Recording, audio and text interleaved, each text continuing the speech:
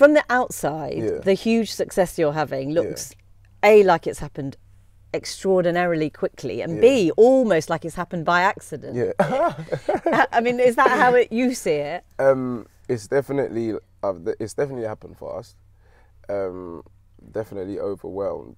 But whether I do feel like it, not accident, but it's just all a bit like wow after every single stage, or it just seems like everything I just happen to be doing at the moment, everybody's kind of happy with, so I'm kind of happy. But that happened very quickly. Yeah, very quick. Like literally, Fine Wine come out, and that was like the first massive reaction I had. Like that got, I think it's currently on like 10 million views on YouTube, and it's gone silver as well, so it sold over 200,000 copies.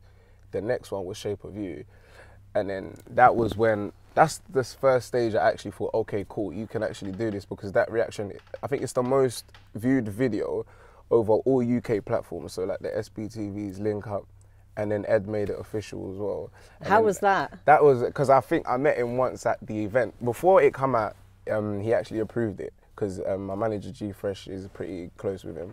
They know each other. And then after, I met him at an event, and he told me I'd heard it, blah, blah, blah.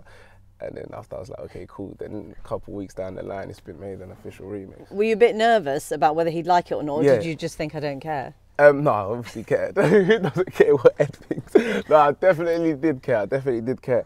I remember recording it, and then when I did send it to G, he sent it off to Ed, and then Ed was like, okay, cool. And Jamal as well was like, yeah, Ed likes it. So I was like, okay. I mean, the way the story goes about that, this idea that, you know, G Fresh says, just come in and do it. You know, it'll be fun, it'll be good. Exactly. That sort of sounds a bit like, well, we're not really taking this seriously. It doesn't sound very thought through. Yeah. Is that right, or did you actually have a plan? Do you think? With at that stage, I think we was just kind of still having fun at that stage. That was still early stages, and that was still the stages where it's just fun. I think now it's more like definitely still having fun with it, and definitely still enjoying the ride and doing whatever feels right. But it's just that now it's like, you know, that you've come further, and that it's a career now, so you just have to think twice before you do anything. Because when you were growing up, did you think music would be the career? No. When I was growing up, I've always had an interest in music. Like my parents always played music, and growing up, it was like my parents used to listen to like gospel, then R&B, etc. As I got older, I started listening to my own kind of thing and grew my own interest. But I never actually thought I'd be a musician. It was just always like a natural. I think this is funny, because we was having a conversation and someone asked me, "What is your hobby?" I was like, I don't have one. But I think music is my hobby. I think it's always been, and now I've just turned it into a career. But every parent's nightmare, you gave up piano lessons. Yeah, I gave up piano, and I gave up piano lessons when I was young. I gave up at like 12, 13 years old. I did it for a couple of years. My old man, my dad put me into piano lessons, and then I grew up. But I think that was mainly because I started listening to different genres of music where obviously the piano wasn't as present or was less present. So I remember when I was like 14, my favourite artist very quickly became 50 Cent as soon as he came out, and that was the first album I ever bought. So obviously the piano is not present much in hip hop or rap at that time. Rihanna is a song that you said was about powerful, strong women. Yeah. Why did you feel that that was an important thing to talk about? Primarily, obviously, it was inspired by one girl who is like you described, and then after that, it also became an opportunity to kind of spread the message, which was what I was trying to achieve. Initially, it was just me writing about a woman who is exactly like that, who is strong, who is independent, who has no fears, and who isn't scared of taking any risks. But then throughout life, you grow up and you realize that there's many of them. There's a lot of women like that, and then that was just, for me, an opportunity to just spread that message. Why did you feel that was a message that needed to be spread? I feel like, as an artist and an influencer, you have a voice. And so I just used my voice at that time. I was just using my voice and spreading a message that I felt like needed to be spreaded at that time.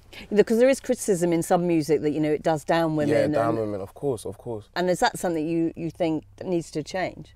Definitely. If somebody feels some type of way, that means somebody's doing something wrong. If we're speaking of a problem and we're speaking about it, that means that clearly there's a problem somewhere. So obviously, I do feel like sometimes they do downvalue and downplay women, but sometimes I also feel like some of the artists are not doing it intentionally. Sometimes maybe a conversation needs to be had, you know what I mean? Sometimes I don't feel like the artist is doing it intentionally. Maybe he doesn't know what he's doing, or he doesn't know what he's saying sometimes. Because sometimes they just go to the studio and just rhyme words. So we do need to be very careful with what we're saying as well as influencers, and that's just probably... I mean, you talk about yourself as an influencer, which is undoubtedly true. Yeah. But there seems to be a lot of pressure, particularly on young black artists, to speak out about knife crime or gangs. Do you think that pressure is fair? The pressure isn't fair. The pressure isn't fair. The pressure isn't fair that everybody feels like somebody has to speak about it. The pressure isn't fair, but what needs to be, if you feel some type of way and you feel strongly enough about it to say something about it, then cool, hands up. Everyone's opinion needs to be respected. However, the pressure, I don't think any pressure should be put on anyone to speak out. That's just how I feel. As a young man, you know, living in London, you look at the deaths from knife crime, particularly in the capital. It's a depressing fact of life now, isn't it? Yeah, I lost 2 mates this year. 2 of my closest mates within 6 months that I used to be with every single day. So yeah, it is depressing. It is depressing, but they never really leave you. They're always with you anyway. So it's also motivating, you know? But it's just something that's bigger than us. Do you know what I mean? If you're born where we were born, it's bigger than you. It's bigger than us. Somebody's got to step in, and it's going to be someone bigger than us, because the issue is bigger than us ourselves. So, yeah. I mean, to lose 2 friends in such a short period of time. And not just friends, like not associates or people I went to school with one for 5 years, and then you ring him every morning, and the other one too, you ring him every morning, and both of them were gone within 6 months. I mean, how do you make sense of that? There is no sense. There is no explanation. There is no sense. There is no explanation. It's just life, where we're born, where we're from. I mean, this is a huge question for anybody, but I mean, what do you think can be done to stop it?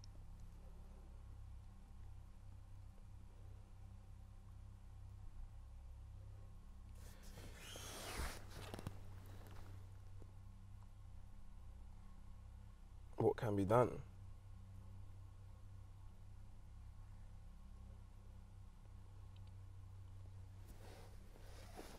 I don't know, boy. I don't know. Gonna have to stand up ourselves, I guess. At one point, it's gonna have to stop. Because the waste of life is just... It's a joke, yeah. Life is very precious. Very, very precious. And you mentioned there how it, in a sense, motivates you. Yeah.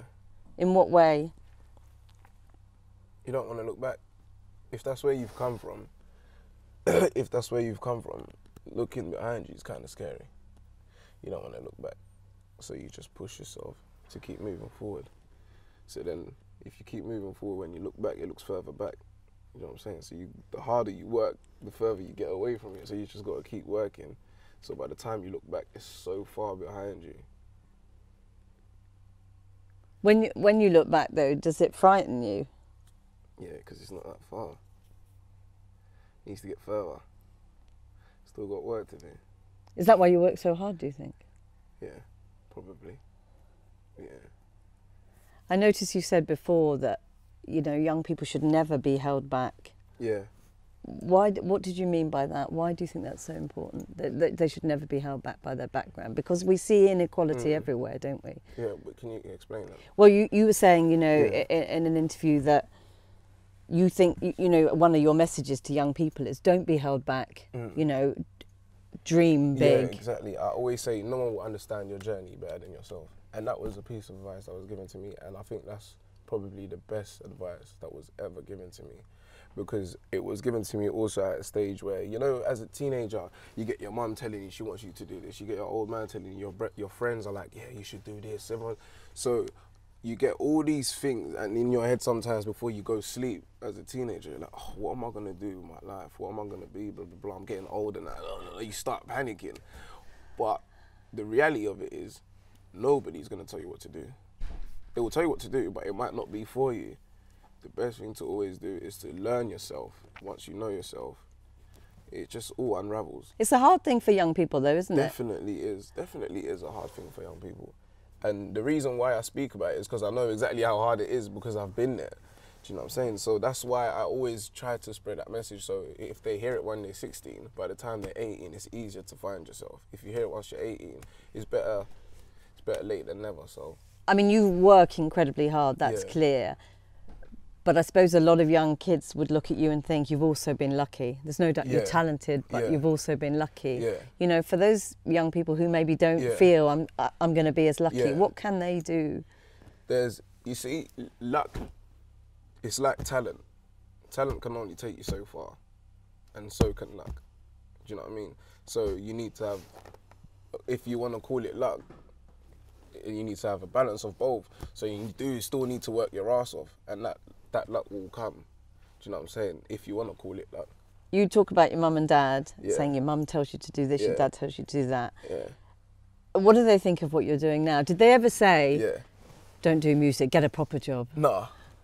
My parents are, despite being African, they're quite young, relatively young. So I kind of had it easy, so to say. They're supportive? Yeah, supportive, yeah. So like, initially, obviously, my parents wanted me to go to university, etc. Because academically, I've always been doing well. And so I was thinking, and I actually signed up and everything to go and study economics with banking. And then, despite doing well at college in it and having such an interest in it, it just didn't feel right to go to university. So then, music just... And in terms of, you know, your family, your heritage, your mum is from Congo, and your dad's Angolan. Yep. What, if any, influence has that had on your music, do you think? Definitely. Growing up, we used to my parents used to play native music. So like the melodies, definitely, and the sense of live instruments. I definitely want to work a lot more with live instruments. I think they're really cool. But definitely like the whole melodic feel in the songs is very, very singy. So I think that's definitely had a big play in my music, and sometimes the way I approach it as well. So tender voice, etc. Yeah. And you know, the whole Afro Beat thing has really taken off. Really I mean, why do you think now particularly? I feel like it's just it's the generation. I feel like the generation just seems like proud of where they come from, so it's just being expressed in everywhere. Like even in fashion, we see that people's clothes, it's more like you can see a native, like there'll be a native print somewhere nowadays, whereas before it wasn't as present. So I just feel like it's just London right now is really buzzing, and everyone's mixing, and the cultures are just, everyone's just, so yeah, it's just a good time for music. It's a good time for Afro beats too. And also, I know you mention it a lot, you're proud to be from East London. Yeah, man. I'm an East London boy, proper geezer. No, I'm an East London boy, yeah. And what is an East London boy? How has that defined you, do you think? Being in East is very, especially where I grew up in Cannon Town, you know, it's very multicultural. So it's like, for example, that's why in my music sometimes you may hear something that, like sometimes a Jamaican word, a Jamaican slang word, or I might even say a Somalian word. Do you know what I'm saying? Because I've grown up in that environment and all these things and all these different people around me, obviously it helps you build who you are today. So all the things that I've taken in whilst growing up, I've heard, just all gets expressed in the music. And it's a very positive look at multiculturalism. Yeah. You know, we know post-Brexit, there's a lot of pressure, you know, with a lot of people feeling that multiculturalism isn't a good thing. Yeah. What do you say? Clearly it is a good thing. Do you know what I'm saying? It brings the people together. You go to a Yxng Bane show, you're going to see a 30-plus woman, an 18-year-old woman. You'll see a guy from, I don't know, Africa, Asia. it brings people together. Do you know what I'm saying? We can't downplay the importance of multiculturalism at all. Especially because even it just makes us more clever, you know? Because now I know something about you that I didn't know. So we always have to be learning. Life is about learning. So I can't see any faults or any wrongs in multiculturalism. Especially, I'm born here. I'm British. I'm a British boy. I was born here. And for me to say I don't see any problem, I don't see why anyone else would have a problem with it. And looking forward, what does the future hold for Yxng Bane? Bigger and better, hopefully. Just some more music. The tour kicking off in March. I just dropped my clothing now with Dope Chef, my Heartbreaking collection. Just more music, more videos, more for everyone to smile about, and just more happiness, man. Yeah. And at 21, yeah. I mean, to be so young, yeah. certainly from where I'm sitting, and so successful. Yeah, thank you. Is that not alarming? I think because I dream big, I dream pretty big, so I'm definitely happy, and every moment is a moment, and every moment I do appreciate every single moment and everyone who's made it possible out there, the listeners, everyone. But I think we've got a lot more work to do to where we want to get to. So let's just keep going. And your advice to everybody, dream big? Dream big, and only you understand your journey. No one will understand it better than you, so definitely. Yxng Bane, thank you very much. Thank you very much for having me. Thank you.